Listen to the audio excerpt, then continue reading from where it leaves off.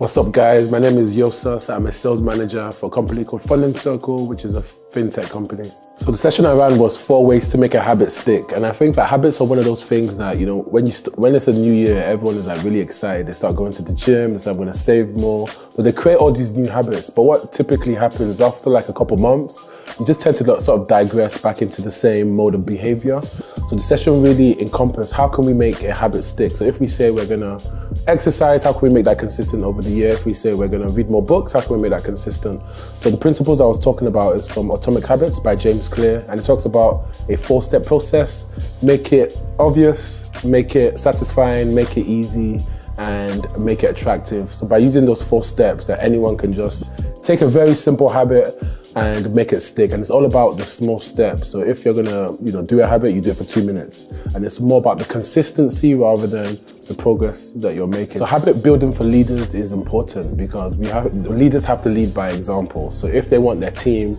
to act in a consistent way, they also need to act in a consistent way. And if you think about a leader, they have a vision that needs to be executed, but that vision can't be executed in 1 day or 1 week or 1 month. So it's like the consistent actions that they take every day. So whether that's coaching, whether that's personal development, reading books, whether that's inspiring their team, they need to come up with processes that can enable them to do that. And I think, good things take time, so you can't build a house in a day, but you can lay a brick at a time. So like habit formation is like laying, each day when you perform an action, you're laying a brick.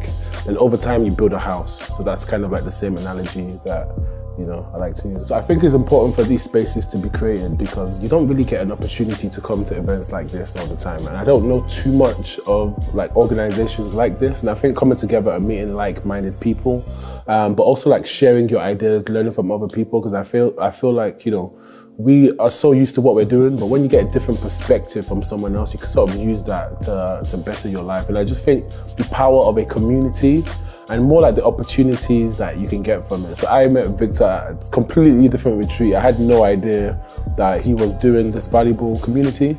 But if I didn't go to that retreat, I would have never met Victor. So it's kind of like the importance of community and sort of connecting to find out what everyone does, and that can lead to more opportunities.